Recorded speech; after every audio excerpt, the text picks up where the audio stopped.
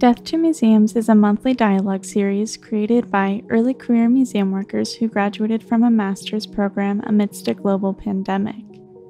During this time, the oppression inherent to large museums was laid bare, and confronting these harmful practices has become more pressing than ever.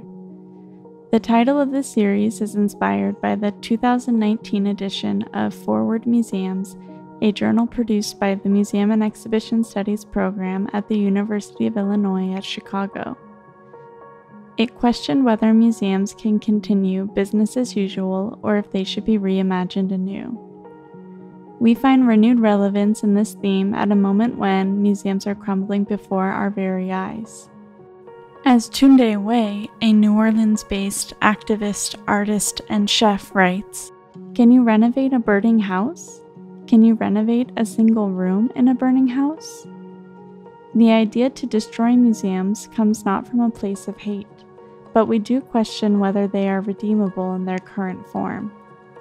We want to galvanize the collective power of museum workers striving towards radical change, so that Death to Museums can become a platform to brainstorm new ways to push the field forward.